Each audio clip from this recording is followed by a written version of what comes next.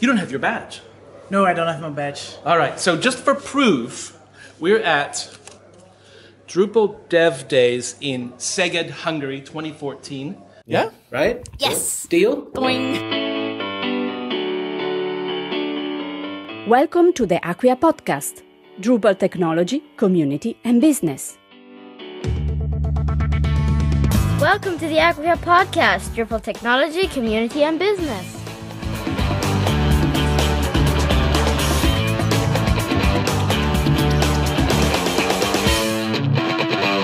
There's a module for that? Of course there is. I'm with Bram Goffings. How you doing? Great. How's your event been so far? Great. I'm pretty tired at the moment. Uh-huh. It's the 5th day, I think. Lots of patches? Lots of patches. We are working on Search API. Ah, So we're porting it to Drupal 8 and there's like more than 10 people working on it at the same time. So it's really crazy. nice. And lots of stuff is happening. Lots of patches are pushed in and yeah. All right. Sleep is for next week. Sleep, yeah, probably. So you work for NASCOM. What do you do at work?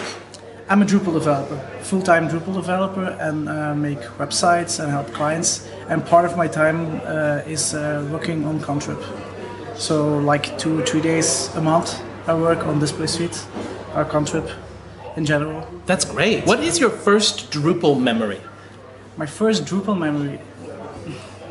Real memory I don't have, but I started Drupal when I had a website for my little youth movement stuff in Belgium, and I got it from someone else, and I just started maintaining it, clicking around, and then suddenly I had a bug after like 2 years, something like that, and I reported it.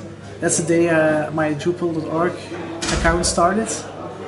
So that's my first experience with Drupal.org, and then I just left it alone for like 2 more years, 4 more years, and suddenly I was bored at university and I started clicking around and started looking at RSC and did some small patches, documentation patches, and it grows and grows and grows. Mm-hmm. And then suddenly I was co-maintainer with the full calendar module with 10 plunkets.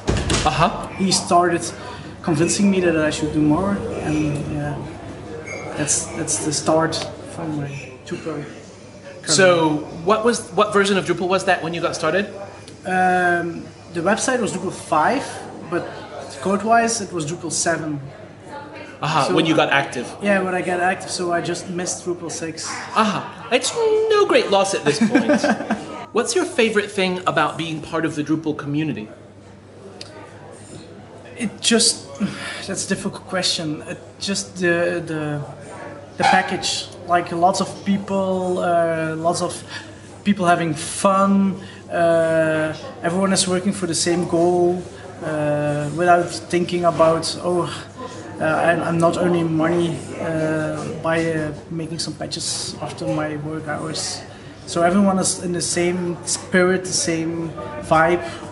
That's the thing I like the most about the Drupal community. As a Drupal developer, what are you most excited about in Drupal 8? It's the package. It's like today I presented the plugin system.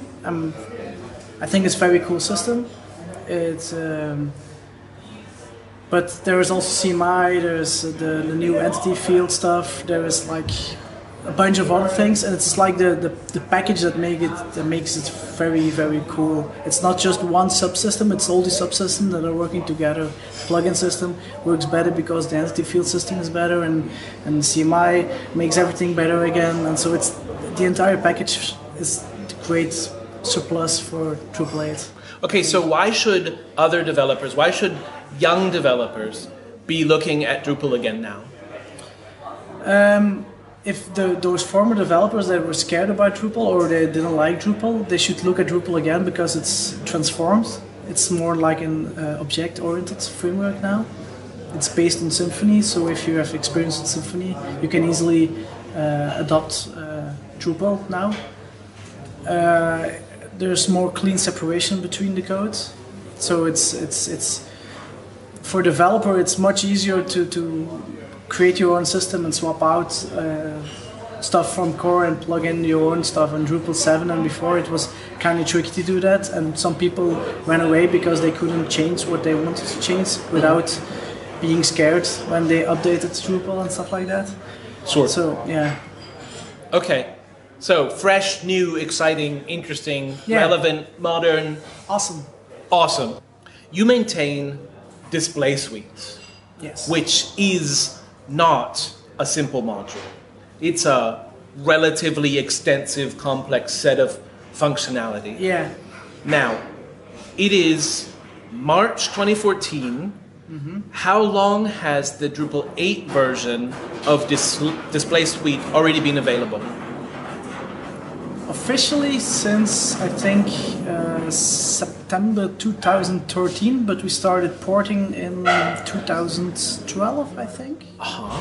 So we're already busy when Drupal 8 just started. So each new thing in Drupal 8, we directly implemented it in Display Suite. So every API that was swapped out, every system small change, we automatically put into Display Suite. Okay, now at this point, it's really a great time for module maintainers to start upgrading their modules to Drupal 8 if they haven't so far, right? Yes. And so people might be worried that it's much, much harder than it would have to be. It's a lot more work than it's happening. How has it been keeping Display Suite working with Drupal 8? It's going okay now. It's been a very tough road because some APIs changed like 4, 5, 6 times until now, but it's also a learning experience because you see what the original API was, you see what was wrong about the original API, then you can make it better with some changes, and then you can give feedback like this is not okay yet, maybe you should do this. And then core can adapt because Drupal 8 is not yet finished. So we can still make some small changes. That isn't possible anymore when beta is done. So if you start porting after beta and you find some really annoying stuff, you can't really change anymore. Then you're stuck with it. Yeah, and you're stuck with it for like the entire release. So if you update now, it's a great learning experience, yes, right? And people who do it now don't have to go through the major API changes that you went through. No.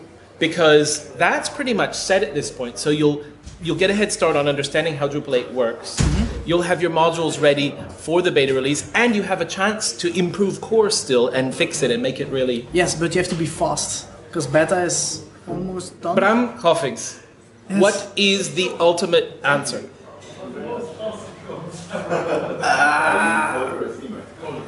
To life, the universe, and everything. Upgrade your modules now. No. All right. Hey, thank you so much for taking the time to talk with me. It's been really, really cool. Thank you. Call to action, module maintainers, upgrade now. Yes, of course. It's not that scary. Just do it now.